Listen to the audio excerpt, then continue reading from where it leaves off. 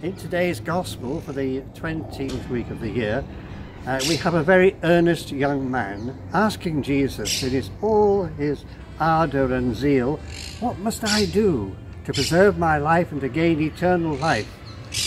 And this is very much in contrast, I thought, to the witness we see in the Book of Wisdom in the first reading. I prayed and understanding was given to me. I entreated and the spirit of wisdom came to me. The difference in those two witnesses. And then Jesus' response to the young man. When the young man tells me he's done everything that's required of him by the commandments, Jesus says, well, there is one thing. There's one thing you lack. You see, and we need to hear that, because we too in our own lives, we can be very earnest, very sincere, trying to seek our salvation and perfection, and sometimes we perhaps don't listen to what God is saying. Jesus says, there's one thing you lack. And then, of course, he says in those words, go sell all you have, give the money to the poor, then this beautiful invitation, come and follow me. It's a lovely invitation, a wonderful invitation that we must hear, that we must keep on hearing in our lives, in our zeal and our earnestness. He's constantly saying, come to me. And when we actually come to him, a new life begins. Different from the old life of our earnestness, we now have a new life of joy and wisdom and the Spirit, the Holy Spirit, sharing with us in so many ways. It reminds me of the letter to the Hebrews.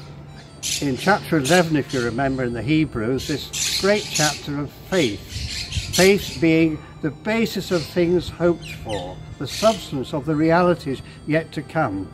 And it enumerates all the people in the Old Testament, particularly, who suffered and came through suffering doing great things because of their faith. And then in chapter 12, it begins with talking to us now. He said, we have this great crowd of witnesses all around us, urging us on. And urging us on, he said, because we need to see their witness of how God helped them and how God will help us in our faith. The writer says because, we need to shed all the encumbrances that are weighing us down and the sin that clings to us so easily.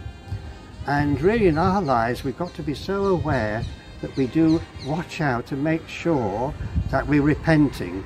There are many opportunities of the day when we sit quietly and think about our lives. We realize that our motives and intentions, even in our zeal, we need not only God's forgiveness but his wisdom.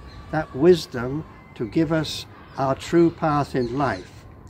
And as the Hebrews 12 says, that we are on this journey, this race. He said it's a race we're in.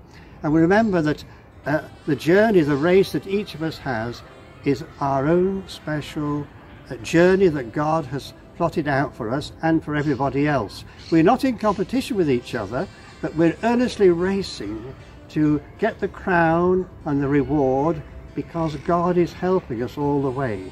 And we can have so many difficulties that can weigh us down. These are the moments when we realize the second reading from Hebrews 4, chapter 12, verse 12. The Word of God is alive and active. The more we sit quietly with God's Word, it quietens our consciences. It purifies our hearts, it purifies our intentions, and we get a whole new level of joy in knowing the Lord is with us, travelling with us on our journey through life.